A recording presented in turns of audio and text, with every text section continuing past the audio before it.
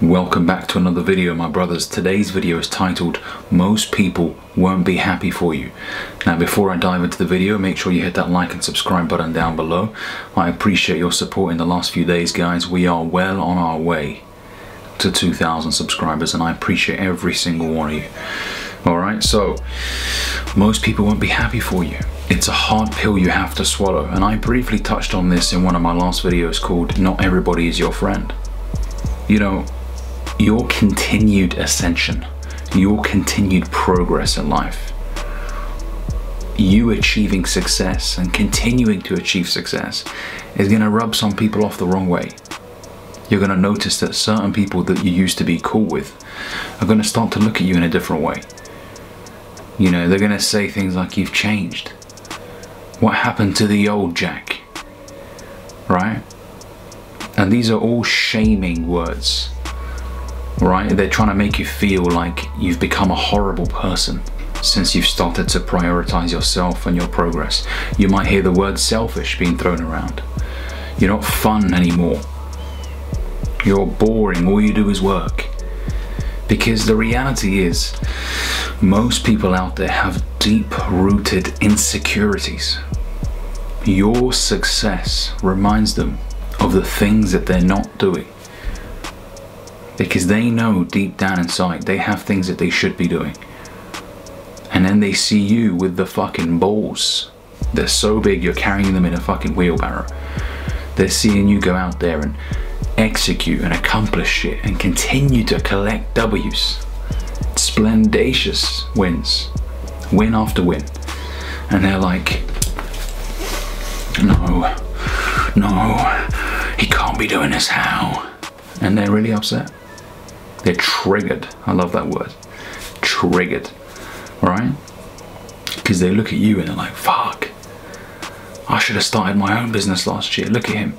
And I'll tell you something, a very interesting observation that I've made. When you are still within reach, when I say within reach, let's say your mates make $2 grand a month. Most of your friends, let's just say. And you start making 5. Obviously you're starting to do well for yourself. And that could be selling clothes, making videos, trading, whatever it may be. The occupation doesn't matter. You're still somewhat within reach, shall I say. And so that's when you'll receive most of the criticism. When you're on the come up, when you're not yet far away, when you're not yet out of reach, you're going to get a lot of these comments because they're trying to do whatever they can early on to destabilize you, to get you off track so you can fuck up and come back and make them feel more secure about themselves and where they are. That's why these guys are all at the bottom. There's a big group of them at the bottom. Just imagine yourself climbing a mountain and they're watching you with binoculars and they're like, oh, he's halfway up, guys. All right? And then let's just say you quit. You're like, I can't do this, get me down. You come down. They're all waiting for you down at the bottom of the mountain. They're like, these fucking soy boy twig necks, as I like to call them, right? These fucking rats. They're like, see? I knew you would be able to do it. And you've given them the validation that they were so desperately looking for. Now they can feel comfortable again. Now this, what do they call them? This outlier. The man who dared to venture out. The lone wolf has now come back with his head down, his tail tucked between his legs. Now they feel good. Right? And I'm afraid, listen, some of these guys are guys that you perceive as great friends. Up until now, maybe you haven't had a reason for you to doubt them, for you to think that they could be one of those people. But maybe it's because you haven't risen yet. Maybe it's because you haven't collected win after win yet. Just watch. As soon as you start doing well for yourself, just watch your friendship group. Some of them are going to be triggered by your success, and a lot of them will make jokes disguised as advice. Now, I was just messing, man. You know, they'll say things, especially in front of other people, because they want other people to perceive you in that way too. Not just themselves, they want to drag your name down in front of others. Right? Once again, it's deep-rooted insecurity. They're not happy with where they are. And the only way that they get that validation is by making sure that they see you fail, making sure that other people are also on their side in wanting to see you fail. I'll be honest with you, man, most men are fucking average. Now listen, there are some good guys out there that genuinely don't really care. They won't go out of their way to hate on you, there are. And more specifically, I would say, people that are successful already, they tend to be quite supportive, if I'm honest with you, because they know the struggle. They've been there. They remember the days when they first started off and they also received that backlash. Maybe their friends laughed at them as well, and so they know how hard it can be, especially when people around you don't believe in what you're doing, right? So they've been there. And so when they see a young brother trying to make something of himself, they applaud you, they give you advice, they tell you to keep your head up, focus, ignore the naysayers, right? I've experienced that. I remember when I first started off, people used to have shit to say. You know, who does he think he is? Oh, he's got a BMW now. Oh, you know, comments, sly comments, jokes, as I said. So you've got to vet your circle and you've got to make the decision to cut some people off. Ruthless. Because listen, man, if there's someone in your group that is waiting for you to slip up and you catch a hint, they say something disrespectful, listen, that person does not deserve to be in your corner. That person cannot be trusted. Or you're in battle and you expect that person to want to fucking help you out. Nah. And I'm not saying that, listen, just because one of your friends started a business, I'm not saying you have to go all out and spend money and, no. But if you don't have the money to spend, at least say something good, you know? At least recommend my business to someone that you might think would benefit from it. Do you know what I mean? Like if you post on Instagram that you've started a business, maybe it's selling brownies, chocolate brownies, right?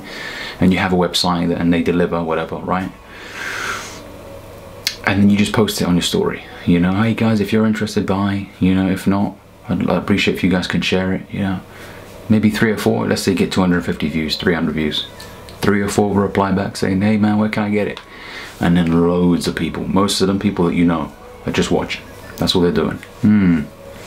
Okay, these are the same people. If a fucking celebrity, a famous celebrity, became pregnant or there's something controversial in the news, they'll share it. And I'm talking about celebrity, by the way. I'm not talking about controversial in terms of war or anything like that. I'm talking about their favorite celebrity.